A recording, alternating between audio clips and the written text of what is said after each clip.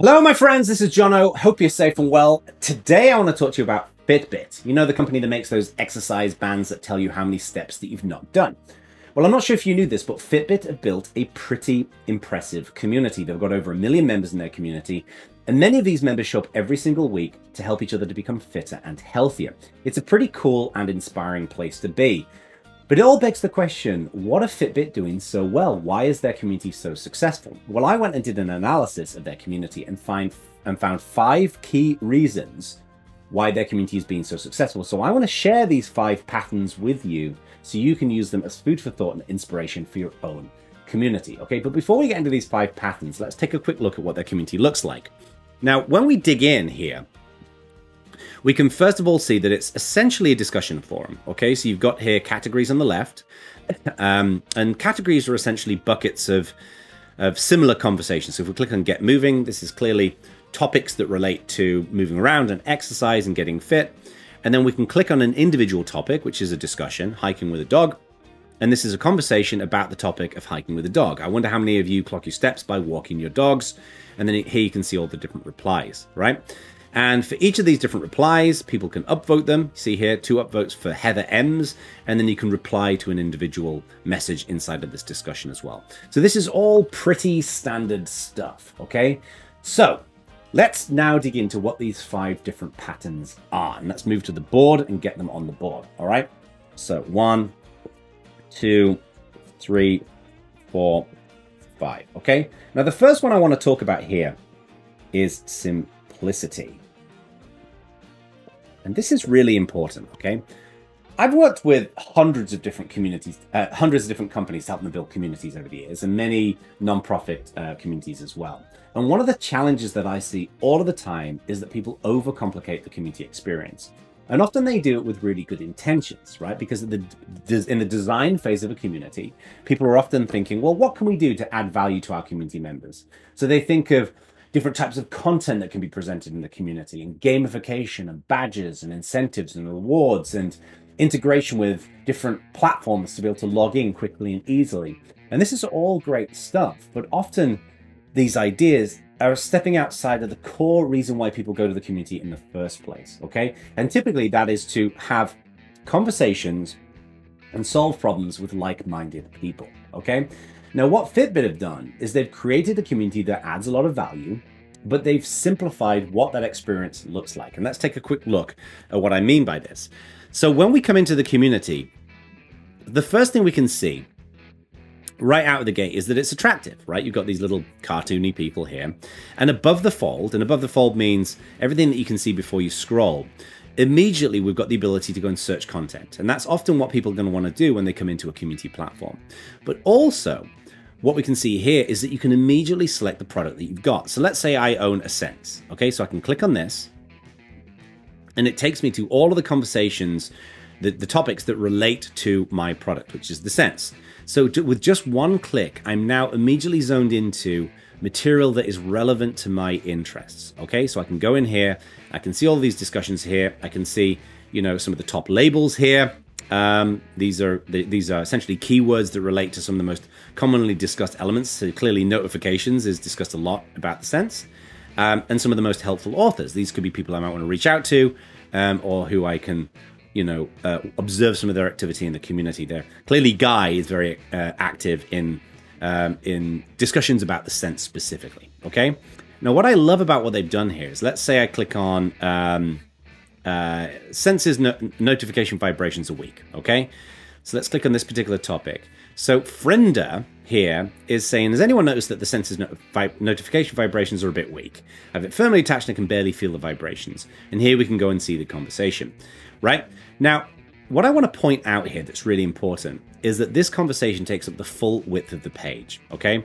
And one of the things that really bugs me about many online platforms, and especially communities, is that often you'll see the main content here, the body of content, which is this discussion here on one part of the page. And then you'll have a sidebar on this side, or maybe this side, that is packed with other stuff that's got nothing to do with this discussion, such as other conversations, or it might be tags, or it might be top you know, leaderboard members, or it could be links out to social media sites, or links out to other content, or links out to a YouTube channel. And the reason why this is a mistake is that at every point in a community, you have a mental modality that you're looking at, right? So let's go back to this one. So when we clicked on, actually, let's go right from the beginning, right? If we go to the community, and I've got a question about the sense. So I click on the sense. This zones me in immediately into the things that are relevant to me. And then I'm actually curious. Oh, I've noticed that my senses vibrations are a little bit weak. So I click on this. When I'm in this view, all I care about right now is this topic. All I care about is this conversation and reading this conversation, right? Why would I want a sidebar that links out to tags and other content and social media platforms? It's irrelevant. So Fitbit have done a good job in making sure that at every view in their community, they've focused on simplicity. Okay, this is really, really important. So what I'd recommend for you as you think about your community is always focus on what is the user looking for at that particular point in time, and then design your community experience to zone in on that specific mental modality at every step of the game, okay?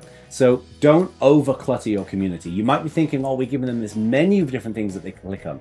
I can tell you this for sure, because I've done testing, that those sidebars with different bits of content, most of the time no one clicks on them. It's just clutter and it gets in the way of the experience. All right, let's move over, or let's move on rather, to our second item here.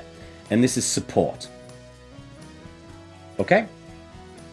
Now, one of the major reasons why people set up communities is to provide a place where people can go and ask questions and get help, okay? And this is very, very common with companies who've got products and services. So Fitbit have got a variety of different products, right?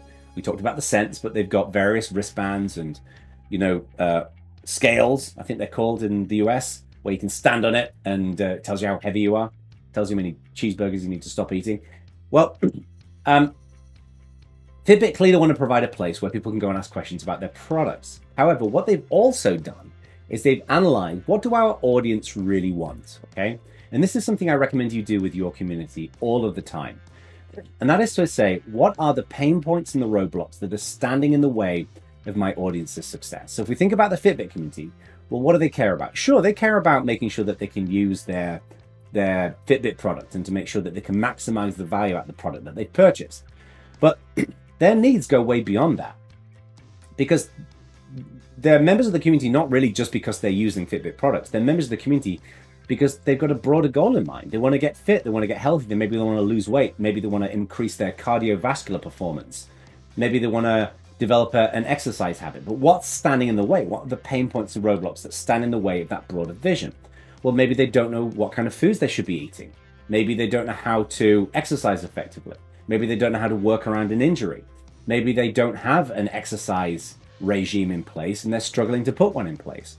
So Fitbit have clearly realized that when people come to their community, they don't just care about the products. What they care about is the broader vision that their users have got, which is getting fit and healthy, okay? This is really, really important. If you're building a community around a product or a service, which many of you will be doing, don't just focus on your products. That is one tiny portion of the journey, okay? So if we go back to our community, there's a couple of things I want to highlight here. So first of all, again, from a support perspective, if we want to find a solution to a question, we can easily click on the product. We've already talked about that. But also, we've got these other health and wellness categories. So let's say we click on sleeping well. Now, in here, there's all kinds of conversations. And look at these. Inaccurate sleep log, change your settings. Look how many views this has had. Look how many replies this has had, right? Look at some of these other ones. Is it possible to earn 100 sleep score? Look how many replies. Look how many views. Often the things that step outside of the core product offer the most interest to our members, okay? But what I do want to zone in on is if we go back to the Sense, excuse me, and let's click on heart rate inaccurate on Fitbit Sense, okay? So this is clearly a very, very popular topic, 24 pages of discussion here. But it all starts with Cameron Oates asking a question. Is anyone else experiencing huge heart rate inaccuracy during exercise with the Sense, okay? Now, there's a whole bunch of discussion down here. This is a very popular question, 96 votes, lots of discussion. But then what happens is you've got a little green bar here that says answered, go to the best answer. And it also says answered here. Now, with many community forums, what you have to do is people go and ask a question, and then you have to scroll all the way down and read all of this stuff, and then maybe your answer is down here, or maybe it's on page 6, okay? And that's frustrating. But Fitbit have got a feature in their platform where when somebody answers the question, and it's marked as the solution, you can click on Go to Best Answer, and it takes you to the solution, which here is presented by Sylvia Fitbit, who probably works for Fitbit, okay? And here we can see 10 votes. So this is a really great feature in immediately pairing up the question with the answer, right? So if you see here, Cameron asked the question, we scroll all the way down here, and there's the best answer. But again, if I go here and I click on this, it takes me immediately to it, okay? So again, this is a really, really nice feature that Fitbit have put in their platform. Now, various community platforms offer this. Discourse, for example, which is a community platform that I often recommend to my clients. This is baked in. You can install a little plugin called the Solve plugin that does this. I would strongly recommend that you do this, okay? And one of the reasons why I recommend this is that forums offer a particularly distinct benefit over platforms like Slack when it comes to support. And what that is that if you go into Slack and ask a question, right? So if I went into Slack today and asked a question about, let's say, Fitbit, let's say they had a Slack channel, don't know if they do, but I asked a question about how do I improve my notifications on my sends. If there's somebody in the channel right there and then, and they answer the question, then great, I've got my solution. But if 2 weeks later somebody else asks exactly the same question in Slack about their sends, and somebody answers that question, that's fantastic. But what if they don't answer that question? Well, you might think, well, they can go and find the Slack history and go and find the previous question and answer pair, you know, me and the other person in the Slack history. Well, Slack history is basically impossible to navigate, okay? So that means that they're basically dependent on having someone in the Slack channel to answer that question again. And this becomes very, very resource intensive for communities with real-time platforms like Slack or Discord or Gitter or various other ones, okay? So one of the major benefits of forums is that when we go to this kind of thing that we're talking about here, right, where Cameron Oates goes and asks the question, and then you can click on go to the best answer, this whole page is being indexed on Google. So if you go and type into Google something like Fitbit heart rate inaccurate and Fitbit sense, it will probably bring up this discussion. And again, this is one of the major benefits of forums, is that every conversation in a public forum community gets indexed on Google. And Google is the #1 place where people go to find solutions to their problems, right? So sure, if somebody goes into the Fitbit community and they've got a question about their heart rate on their Fitbit sense, they can type it into the search box. But what's more likely is they're going to go into Google and type that question in.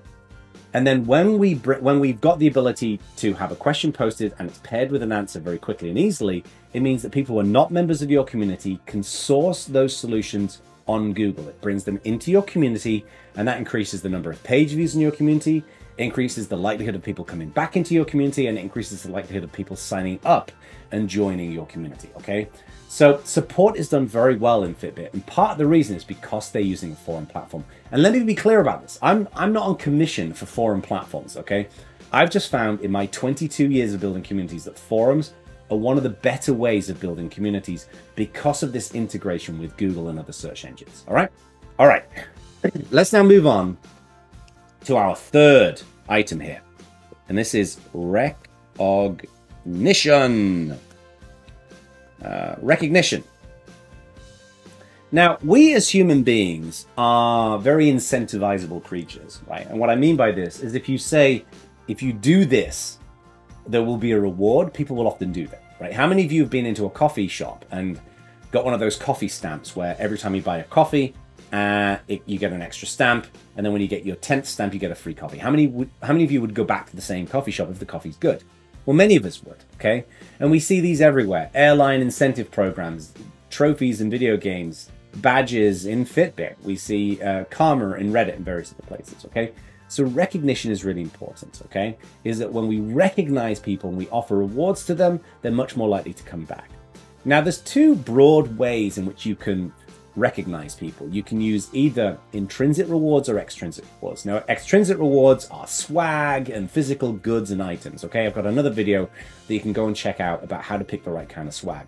But one of the most valuable things that you can do in a community that costs basically no money is to use an intrinsic reward. And this is just recognizing people in your community as active members, okay? So if I go back to the community, let's go back to the let's go back to our front page. And here we can see most helpful authors, okay? Now here we can see Odyssey 13. All right, this person is a community legend, right? See how it says community legend? You can see that they've contributed 34,923 posts. They've received 19,000 upvotes and 3,101 best answers. So that's where the answer has been selected. So this person is super active, okay?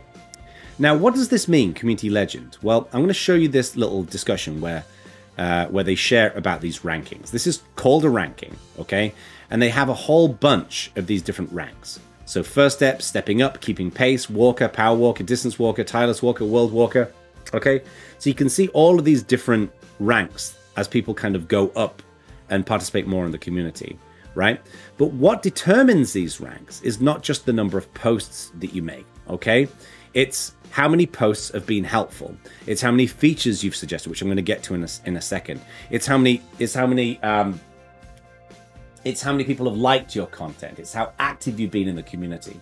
And this is really important because what Fitbit have done is they've created a system where they take into account all of these different elements, you know, the number of posts, the number of likes, the number of replies, the number of accepted solutions, how active, how often you kind of come back, how engaged you are in the community, and they give you a rank based upon that aggregate set of conditions. Now, back in the old days of communities, you could go up these different ranks, but it was largely based upon the number of posts that you made.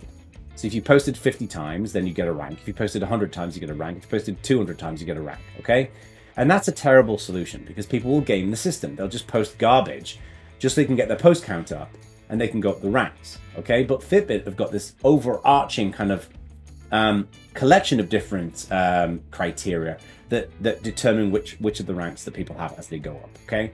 And I'd strongly recommend you do this in your community because when we go back to the community, okay, if we go back to here, I'm sure that these people, Odyssey being one of them, Guy, Johnny Rowe, I'm sure these people love being in this list of most helpful authors. But what they do here in the community is they will give them all kinds of benefits, right? And when you go into this particular topic, you can learn about this, that Fitbit will give them access to various product, access to various product features, and then there'll be public recognition and swag and things like that. So what they're doing is they're using this recognition framework to identify the most active members of their community, and then they apply rewards to them outside of merely just recognition of the community itself. All right? All right, let's move on to our fourth one here, and this is feedback.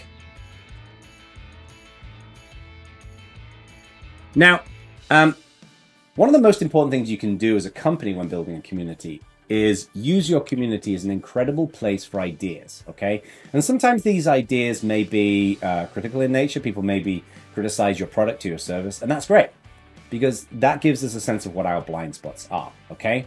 But we want to create an environment where our community can offer feedback on what they would like to see in your products and your services. And this is what Fitbit do here.